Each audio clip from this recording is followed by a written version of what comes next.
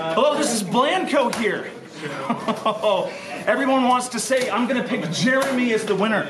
Because Jeremy's the reason why I have my YouTube channel. Jeremy's the reason why I still craft. Everyone says, oh, he's gonna pick Jeremy. No.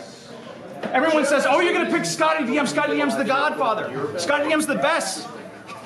No! Everyone says I'm gonna pick DMG for the winner. Everyone says he's the guy. I love that man. I love him more than a father. Am I gonna pick him? No.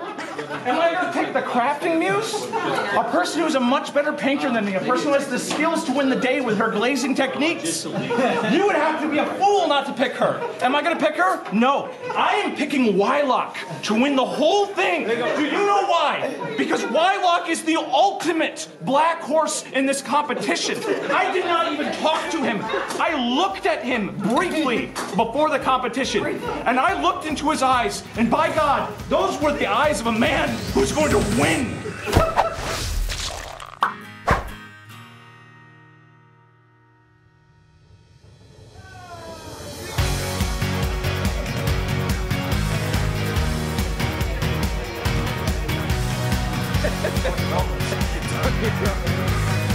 High five! All right, now get it. So on November 7th, I got on a flight headed to Charlotte, North Carolina. I'd never been there before, but I had a good reason to go. I was going to MACE. I was gonna go meet some of my best friends for the very first time, and of course to make some new ones. MACE is a tabletop gaming convention that's been going on for something like 23 years. Last year, a few of the tabletop crafters, guildmasters were there, but this year was really special because all of us would be there. All of us, as well as many other great content creators and artists. But more on that in a minute. The first day was pretty relaxed, and I spent most of it without a camera, meeting all the people I've grown really close to over the years via online interaction. I got to meet the guy who started it all for me, Scotty of TheDMsCraft, the craft father, the guy who started so much of this. And I'll tell you, he's every bit as wonderful in person as he is in video. I also got to meet his other half, Gareth, better known as TheDMGinfo. Scotty and Gareth also combined forces to make up quest givers. Gareth made by far the longest journey to the convention, all the way from Australia, and the crazy man himself decided to fly to the other side of the country and spend several days driving to the site of the convention rather than directly to it. Well, actually, I guess that's a pretty great idea. I also got to meet Bill, who you probably know as Wylcoh from Wylcoh's Armory, another titan that came before me. He might not have been the guy that inspired me to start crafting, but it's safe to say he was one of the main guys that inspired me to start making videos. Wylcoh, well, I learned that in person, Wylcoh is one of the calmest and most collected people I've ever met. He's very methodical as a human being, and a lot of his approach to crafting makes more sense now that I've met him in person. There was V, also known as the Crafting Muse, who actually became a member of the guild at last year's MACE. And I'm glad that she did, because I gotta be honest, we needed someone to keep us four goofs in line. I got to meet so many people. I got to meet other creators like Blandco, who gave what was definitely the most memorable soundbite of the entire weekend. Franky D, who runs an up-and-coming channel that is totally awesome. Honestly, he's probably my favorite small channel right now. His personality is infectious. He gave me my favorite memento from this convention, two totally rad little blob dudes. I don't know what they are, but I really love them. There's so many people I'd love to mention here. Other creators, gamers, artists, and even a bunch of my Patreon supporters that I got to meet in person. But I have to spend this moment mentioning my friend Danny. Danny runs a channel called 3D Printed Tabletop, and this is a guy I talk to almost every single day, and only on this trip did I finally get to meet him in person. So big shout out to him, and especially a thanks for operating my camera while I was competing in the guild build. On the first night, the Guildmasters and some other creators hosted a meet and greet where we got to talk a bit and answer questions from the audience. Most importantly though, it served as our stage to welcome Jim, the Tabletop Engineer, into the guild as the newest guildmaster.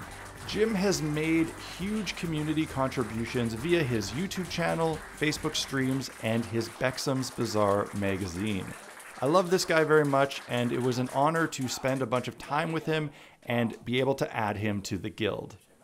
After the meet and greet, Jim hosted a little car building event for Gaslands. I jumped in and grabbed some bits and made my own little death machine. It was really fun to just pick up some tools and start hobbying amongst friends and strangers alike. While I didn't end up with the nicest of cars, it's a piece that I'm going to absolutely treasure because of the memories attached to it. And it was more than good enough to use in the Gaslands demo Jim hosted the next night. Day 2 started with a demo of Grim Dark Future hosted by Wylcoh. I honestly didn't care too much about playing the game or learning the rules, but I was really excited to get to play with and on some of the terrain that I've watched him build in his videos. It's really interesting to see it in person versus on the screen. And again, this is such a good memory to take back home with me. The biggest event of the day, however, was the Guildmaster Craft-Off. The 5 of us were thrown into a room full of random supplies and tools and given exactly 3.5 hours to build some sort of terrain. There weren't any other constraints or guidelines, but the time limit and lack of access to familiar tools provided more than enough challenge. We all set to work quickly. I grabbed some foam and ran over to the Proxon and started cutting. I actually got really held up by technical issues here. There was something really wrong with this machine's guide and I couldn't get it to sit properly in the groove. After struggling with it for a while, I broke a wire, and fearing I was losing too much time to this, I grabbed some foam core and set to work working with a knife. A really big knife, far bigger than I'd ever use on a project like this, but there was no X-Acto in sight. But hey, it was a challenge and a great example of having to be resourceful when the tools you want are not available. The next 3 hours were some of the best I've ever had. Sure, I was under a ton of pressure and quite honestly buckling under it, but being there with these people and crafting together, it really reminded me what this is all about. It's so easy to lose sight of the reasons you do a hobby, and an event like this reminded me why I love it so much. It's not about building, it's about inspiration and creativity. It's about community. Feeding off the energy of my fellow guildmasters gave me a reboot I desperately needed. I really can't put into words how special this was for me, to be in a room crafting with people I idolize and respect. Just being able to see Scotty work his magic in person is an amazing thing, but to craft alongside him, well, that's something I still haven't quite processed.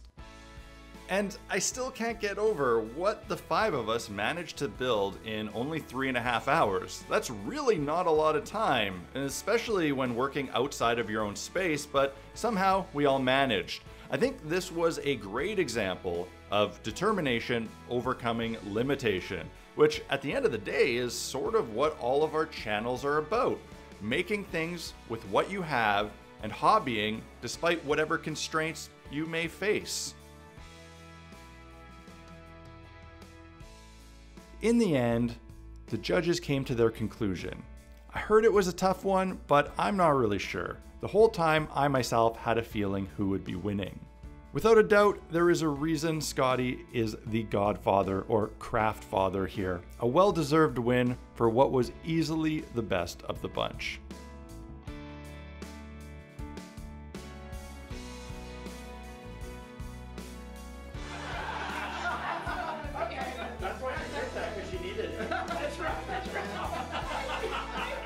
On the final day, I was already pretty exhausted, but I got up early to sit down with Jim, Danny, and Kemper to play a game of 2 vs 2 Frostgrave. Danny and Kemper had never played before, but it did not matter. We still managed to get through a great game that was a lot of fun. And by the way, me and Danny, we won, for what it's worth.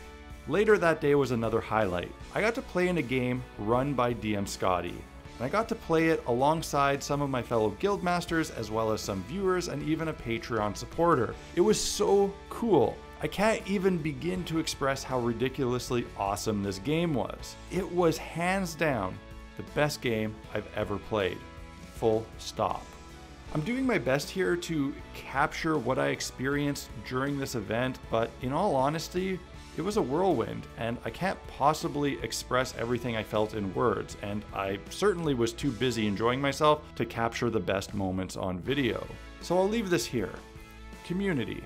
That's what these sorts of events are all about. That's what all of this is about. It's about nurturing ideas, inspiring people. It's about taking inspiration and running with it.